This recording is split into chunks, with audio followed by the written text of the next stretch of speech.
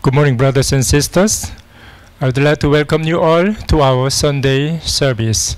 Next Sunday will be communion service, so prepare your heart and prepare communion elements on your own. And our memory verse challenge already reached 8:10. One of our college students, Makmak Gochuiko, he memorized everything. So we're going to watch the video. Makmak will memorize everything, but do not just watch him. Let us try to memorize or recite all those verses together with him. A1, live the new life. Christ the center. 2 Corinthians 5:17. If anyone is in Christ, he is a new creation. The old has gone, the new has come. 2 Corinthians 5:17. Christ the center. Galatians 2:20. I have been crucified with Christ, and I no longer live, but Christ lives in me. The life I live in the body, I live by faith in the Son of God who loved me and gave himself for me. That's Galatians 2:20. That's obedience to Christ. Romans 12:1. Therefore, I urge you, brothers, in view of God's mercy, to offer your bodies as living sacrifices, holy and pleasing to God. This is your spiritual act of worship. It's Romans 12:1. Obedience to Christ. John 14:21. Whoever has my commands and obeys them, he is the one who loves me. He who loves me will be loved by my Father, and I too will love him and show myself to him. John 14:21. The Word. 2 Timothy 3:16. All scripture is God-breathed and it's useful for teaching, rebuking, correcting, and training in righteousness. 2 Timothy 3:16. The Word. Joshua 1:8. Do not let this book of the law depart from your mouth. Meditate on it day and night so that you may be careful to do everything written in it. Then you will be prosperous and successful. Joshua 1:8. Prayer. John 15:7. If you remain in me and my words remain in you, ask whatever you wish and it will be given to you. John 15:7. Prayer. Philippians 4:6-7. Do not be anxious about anything, but in everything, by prayer and petition, with thanksgiving, present your requests to God. And the peace of God, which transcends all understanding, will guard your hearts and your minds in Christ Jesus. Philippians 4:6-7. Fellowship. Matthew 18:20. For where 2 or 3 come together in my name, there am I with them. Matthew 18:20. The last one, that is fellowship. Hebrews 10:24-25. And let us consider how we may spur one another on toward love and good deeds. Let us not give up meeting together, as some are in the habit of doing, but let us encourage one another, and all the more as you see the day approaching. That's Hebrews 10:24-25. Thank you very much, Makmak, for challenging us this morning. Then our church is reminding you of daily quiet time. Do you have any problem of discipline or distractions or dryness? May God enrich your daily devotion. Today's Sunday school's topic is the Last Supper. Our kids will learn about our communion. And October is our church mission month. So youth group this Friday gonna have a special activity, and they will learn about the mission and different countries, their national flags. And since it's October mission month, we're gonna have combined fellowship for all care group.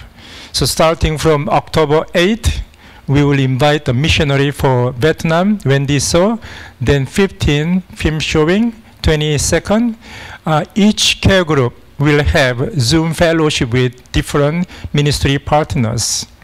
Then 29th, we will invite Kairos missionary Grace Gunanan. Then we are rejoicing with our baptismal candidates, 6 of them, Aris Ohena and Grace Udang, Charlene Vicente Habay, and Patricia Pebles Ferrer. They will be baptized this afternoon at 3:30 at church. Then this week, Oro Christian Grace School is celebrating 36th anniversary week. all of you are invited to Thanksgiving service tomorrow morning, 8 o'clock through Zoom. So Zoom ID, the meeting ID will be posted, already posted in our CGC Viber community. We will post it again for you. Let's watch a video.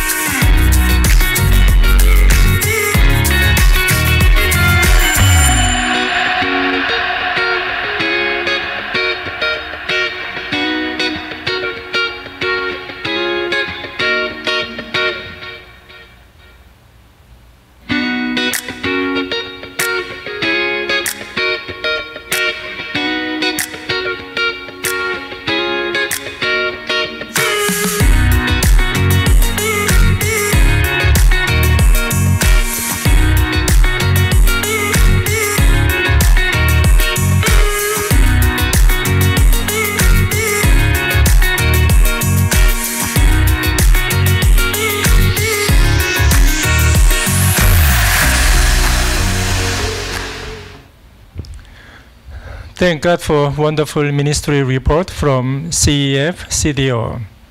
They should have had a credit saying this video is dedicated to Juliet Banyales. I've seen her in the video, and she was one of the leaders there who passed away a couple of weeks ago due to COVID-19. She had been serving CEF for about 39 years. And let us continue to give as an act of worship. Before we read our scripture verse, I would like to welcome and introduce our speaker, Reverend Bernard Hansen. Reverend Bernard Hansen is he's the National Director of EE Philippines. EE means Evangelism Explosion. EE has been our ministry, precious ministry partner, and Reverend Hansen has led EE wonderfully with his faithfulness, with his energy, and with his passion. In fact, a couple of weeks ago, last year, he was admitted to hospital, and he was in ICU for several days due to COVID as well. But he came out and God healed him. He came out swinging and serving the Lord faithfully. And today he will give us wonderful exaltation. Let us read scripture verse together. Psalm 71, 14 to 18. But I will hope continually and will praise you yet more and more. My mouth will tell of your righteous acts, of your deeds of salvation all the day, for their number is past my knowledge. With the mighty deeds of the Lord God I will come. I will remind them of your righteousness, yours alone. O God, from my youth you have taught me, and I will still proclaim your wondrous deeds. Let us pray. Dear Lord, we come before you knowing that you are with us, and you are our Heavenly Father and our good shepherd, Lord. We commit our life, our hearts to you. Bless us as we come before you, come together as a family, as a community, Lord. Lord, we also pray for our speaker, Reverend Hansen. Through his message, people will hear your voice, and people will put more heart, more commitment to your work, and they will desire, strive to grow in you, Lord. So bless us with your message. Bless us this exhortation. Lord, we thank you for OCGS. It's really tangible evidence of your presence, your blessing upon our church as a ministry, Lord. Pray that Lord, OCGS will continue to train our young people, our younger generations, with your words and academic excellence as well. Lord, we thank you. We thank you for your loving kindness, your healing, your protection upon our church members. Still, some people are still suffering, fighting COVID-19 and different disease and different illness, Lord. We pray that you will lay your hands upon them, release your power, and heal them, and give them peace, and give them reason and purpose of life, Lord. Lord, we thank you, and we commit our worship service into your hands. In Jesus' name, we pray. Amen.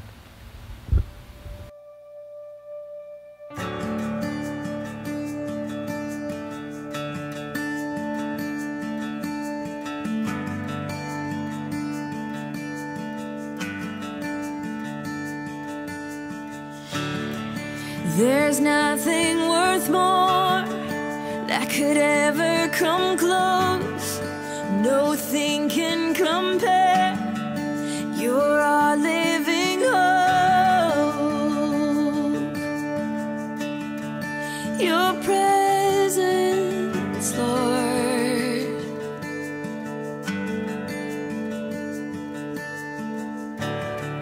I've tasted and seen of the sweetest of loves, where my heart becomes free and my shame is undone.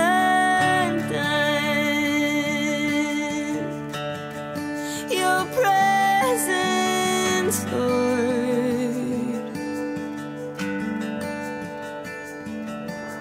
Holy Spirit, you are welcome here. Come flood this place and fill the atmosphere. Your glory, God, is what I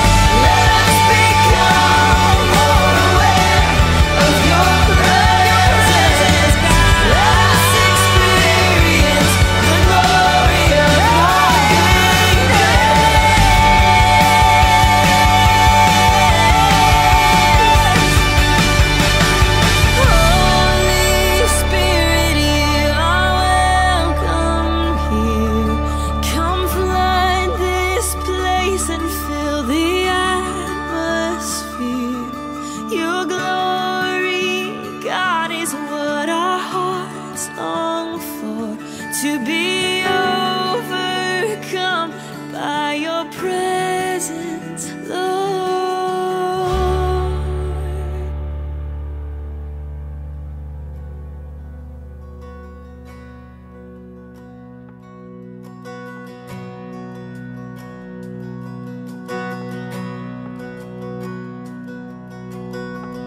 In the quiet, in the stillness, I know that you are God.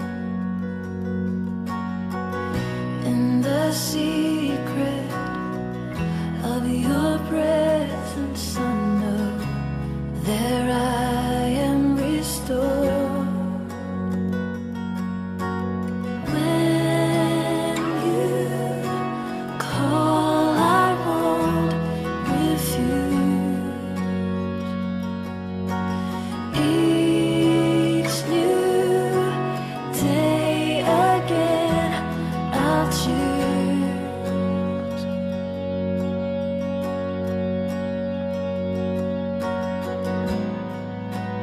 There is no one else for me, none but Jesus, crucified to set me free. Now I live to bring him praise. In the chaos, in confusion, I know you're sovereign still. In the moment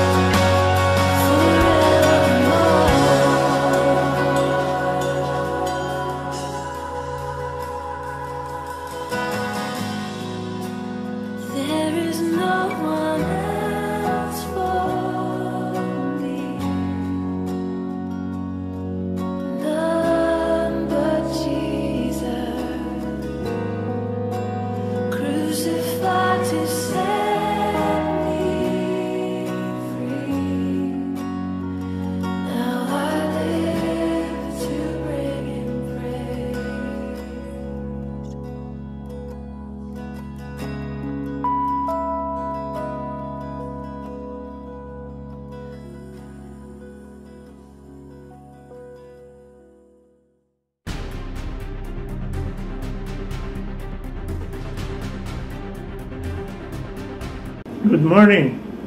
It's a joy for me to be able to join you, though not physically, during this worship this Sunday morning. Our text this morning is taken from Joshua chapter 24, verse 15, and from the New American Standard Bible. I read, "If it is disagreeable in your sight to serve the Lord, choose for yourselves today whom you will serve. But as for me and my house, we will serve the Lord." Our text is Joshua's final address to the people of Israel. 40 years have passed after the Israelites were freed from the bondage of slavery in the land of Egypt. Of course, these were very exciting times for the people. Why not? The enemies were defeated and the promised land was claimed, and each of the tribe had received their inheritance, and now they could settle down and enjoy life a little. It was also a time of hope, prosperity, and blessings. Yet it was also a very dangerous time for the people. 3 dangers before them were, number 1, they may forget where they came from, how they have gotten to where they were, and what the Lord had done for them. Number 2, there was also the danger that they would adopt the idolatrous religion of the Canaanites who still lived among them. And thirdly, the danger that they would fall into a state of complacency. Complacency is a state in which they might feel that they could just let down their guard just a little. Joshua stood to deliver a challenge from the Lord. The Lord wanted them to dedicate themselves to Him and to His work. Choose today. This choice involves examining oneself to see if he is in the faith and is trusting God, to see if one is walking in the Spirit and in truth, and if Jesus Christ is all in all. God wants wholehearted dedication or nothing. Take note, Joshua did not command submission to God or forcibly compel them. In fact, he provided an alternative of rejecting him to make a very decisive choice. We are free to choose. As a leader, Joshua exhorts but leaves the choice open. Why? Because in the ministry of God, liberty is essential to voluntary service. God would not value forced devotion. Choose. This means decision, or we need to decide. Indecision is a fatal error. If you are driving in a free highway, for example, you need to make a split decision, or within seconds, if you're going to change lanes or to make a turn.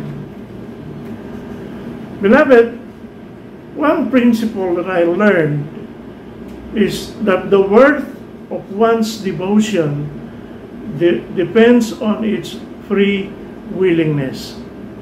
Take note, however, that the freedom that God accords us does not release us from obligation, but only an exemption from compulsion. It is still our duty to serve God.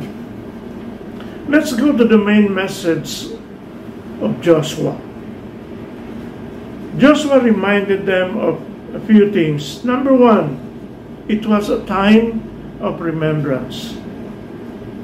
What was it for them to remember? Well, Joshua wanted them to remember God's power in their lives. That's found in verses 1 to 12. They are reminded about God's choice and call of Israel, how God redeemed them. And there were three very specific events that I like to share with you that showed God's power within the book of Joshua. The Battle of Jericho, where the city walls collapsed. The Battle of Gibeon, where huge hailstones fall from the sky and crushed the enemy. And the sun stood still, so Israel had longer period of daytime to catch and kill as many of the enemy soldiers as possible before the night came. God knew that the only day Israel could move forward in faith was if its people remembered how His presence was with them. God had proven that He was with them the entire time. It is the same with us, beloved. Yours and my history with God is vital information for our future. Joshua also wanted them to remember God's presence in their lives. Again, verses 1 to 12. Joshua reminded that God has even been with them from the time God took Abraham from the region beyond the Euphrates River, led them throughout the land of Canaan, multiplied their descendants to their conquest of the promised land. God gave them a land for which they did not labor, cities they did not build, or provisions from vineyards and olive groves they did not plant. In everything they faced, He was there to help and to see them through.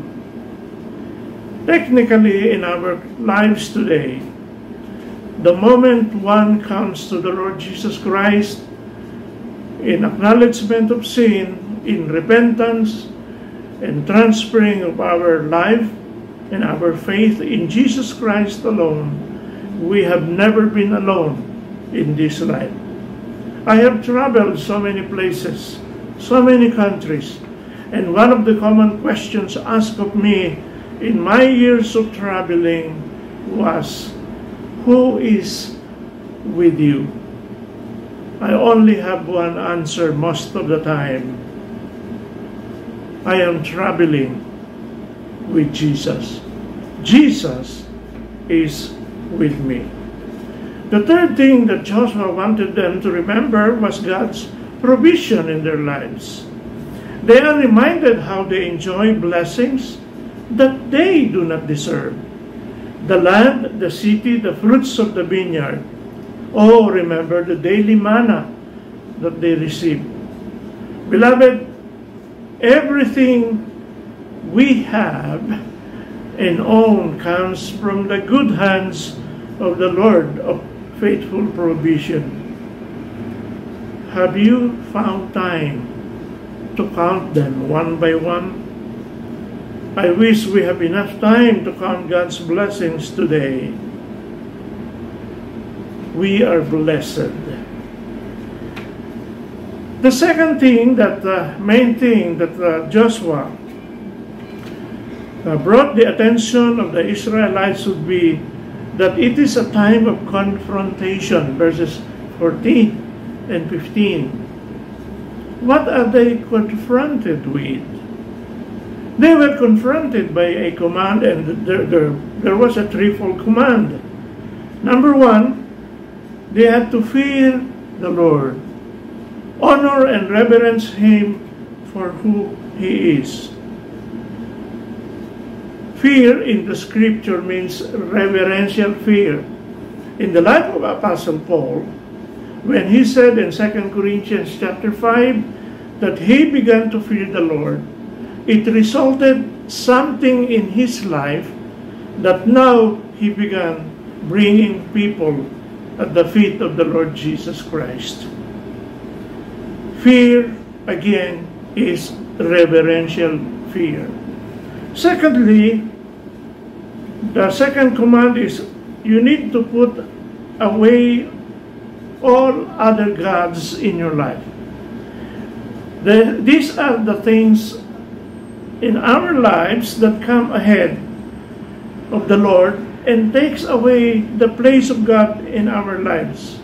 You see, anything that comes in between our relationship between God and us is a little God in that life. Remember, God will not share His glory with another. God said, "You shall have no other gods before me." Beloved, what are the idols in our lives that takes away our devotion, our commitment from the Lord? Remember King Hezekiah of the Old Testament?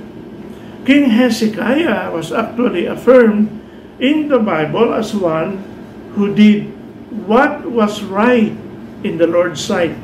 2 Kings chapter 18 verse 3.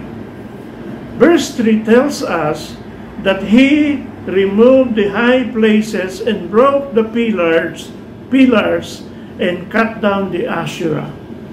And he broke down into pieces the bronze serpent because people were beginning to worship it.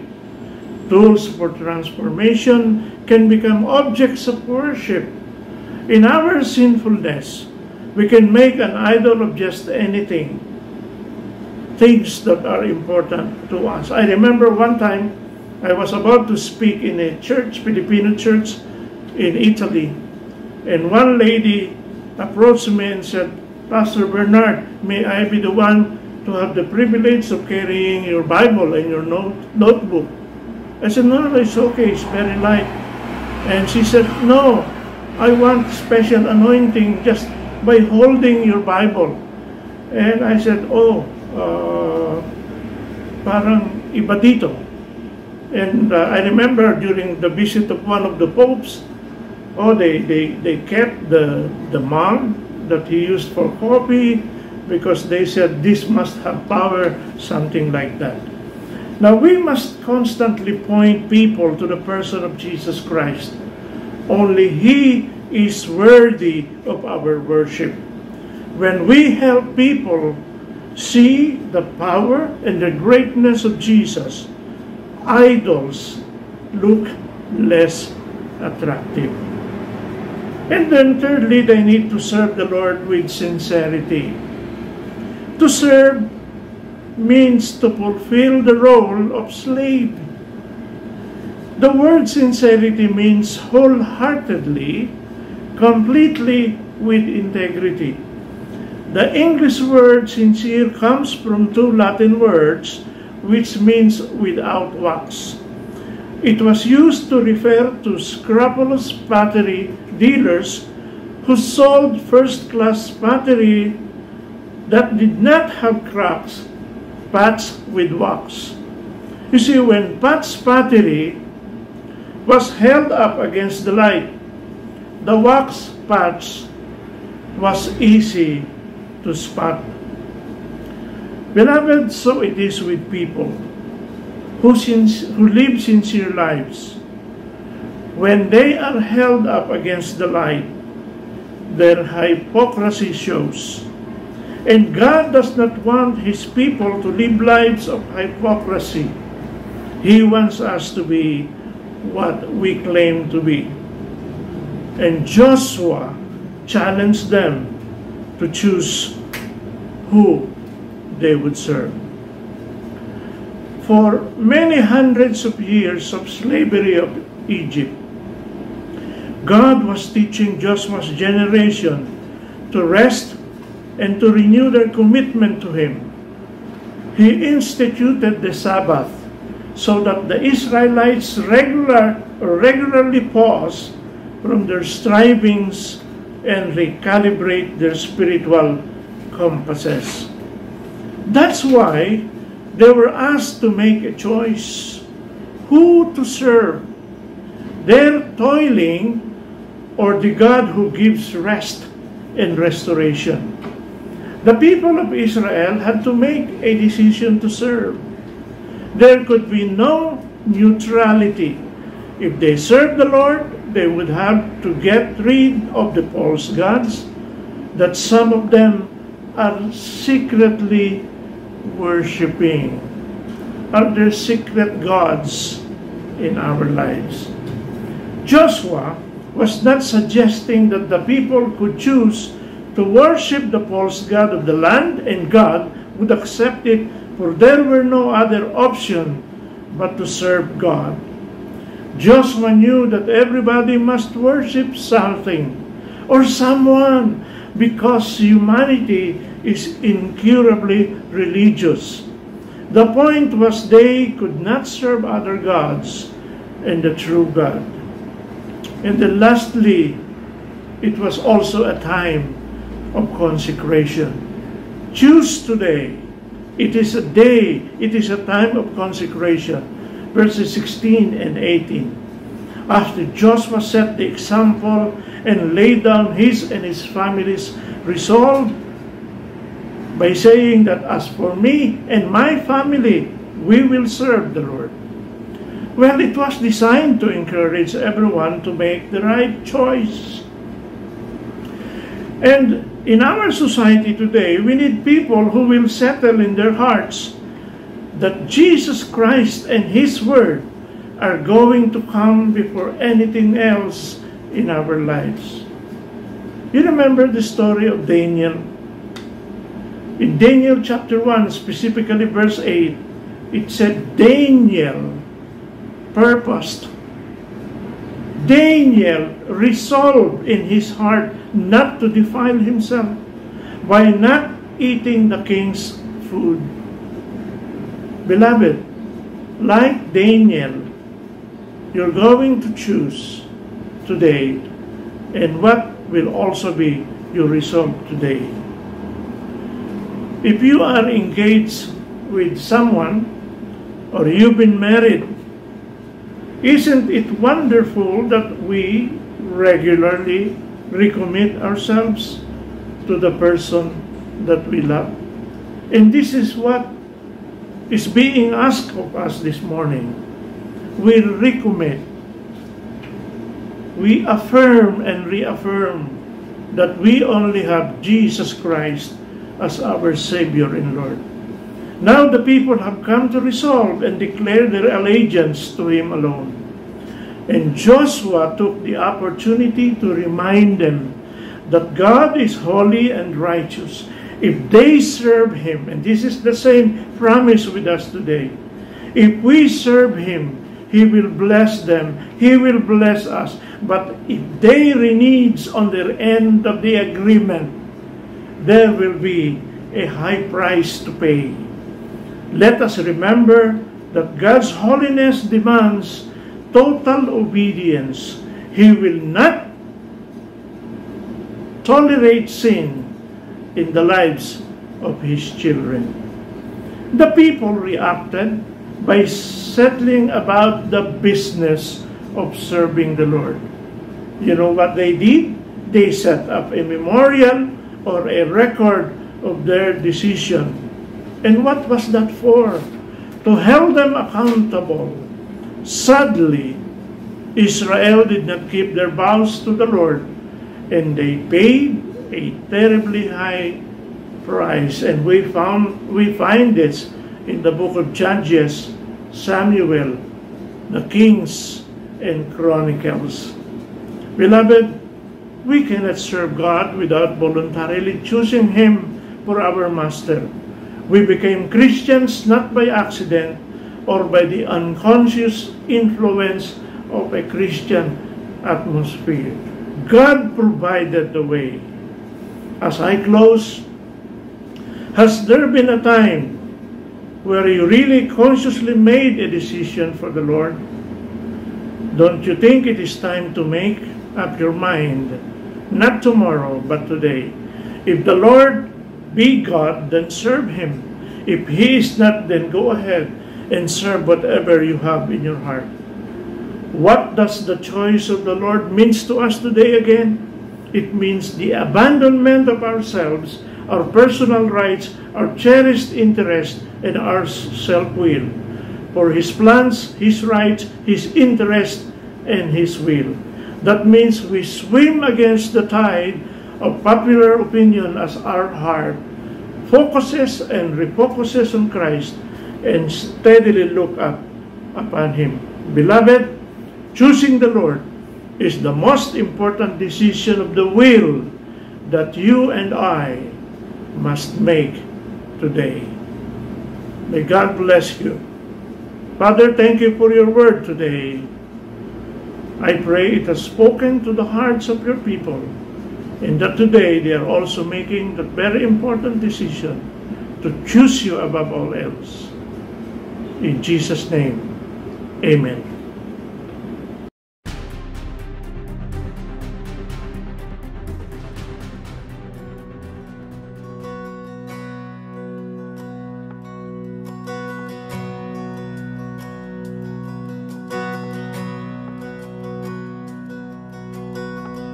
In the quiet, in the stillness, I know that you are God.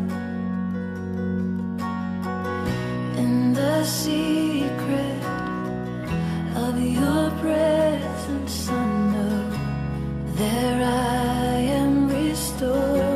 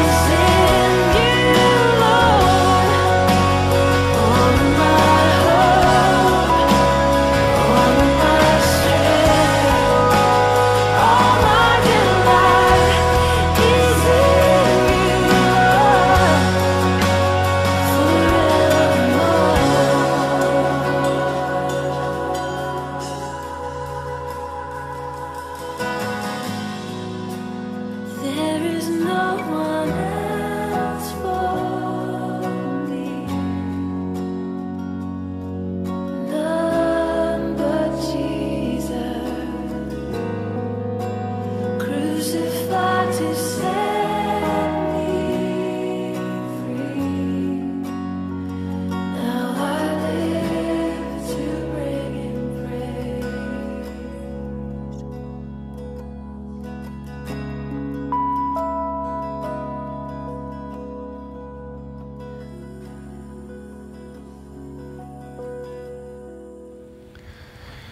May the grace of Lord Jesus Christ, unfailing love of God the Father, and the fellowship and the peace of the Holy Spirit be with you all. Amen. Brothers and sisters, our worship service will continue in our daily lives. Choose God and serve Him. Thank you.